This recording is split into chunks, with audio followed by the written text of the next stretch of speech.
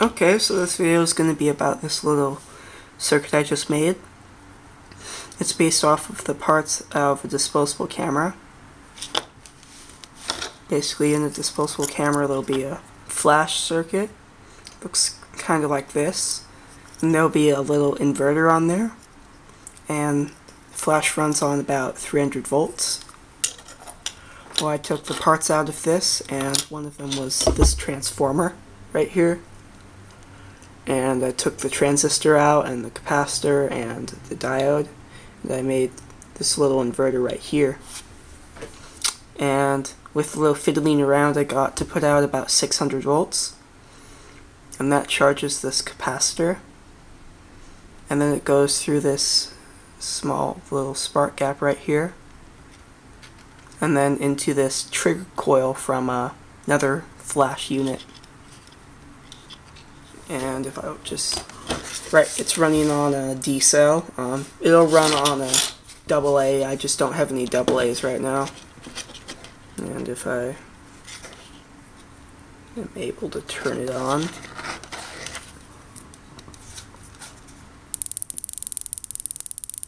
oh, the spark gap's a little too big.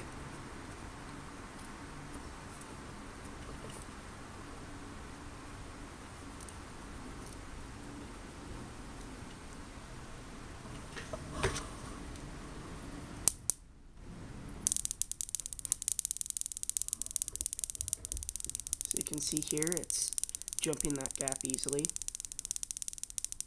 and maybe we'll be able to see the spark gap firing. I don't know if the camera picks up the spark gap very good.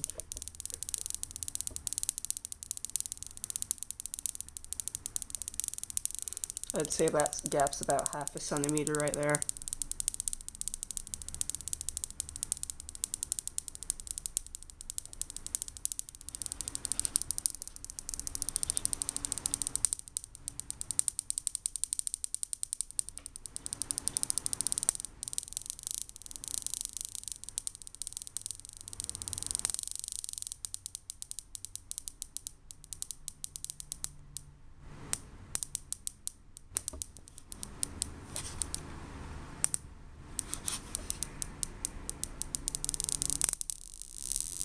I'm just adjusting the spark gap to get the right discharge.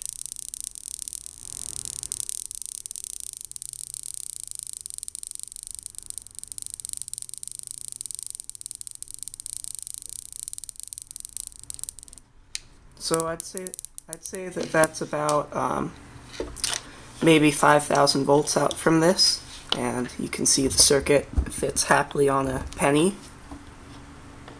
And I'll show the circuit now.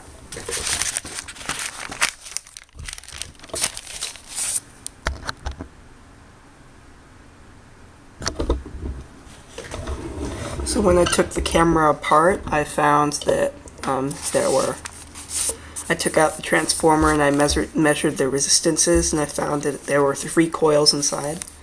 There's 1.5 ohm primary, a 1 ohm feedback, and a 300 ohm secondary. So how I hooked this up is I put one end of the feedback through a resistor to plus and connected the primary straight to the collector, and connected the other end of the feedback to the base. I don't know why, but internally they connected the feedback and the 300 ohm thing. So from the secondary, it goes through a diode to a capacitor, and then through the spark gap to the little trigger coil. So that's pretty much it. Thanks for watching.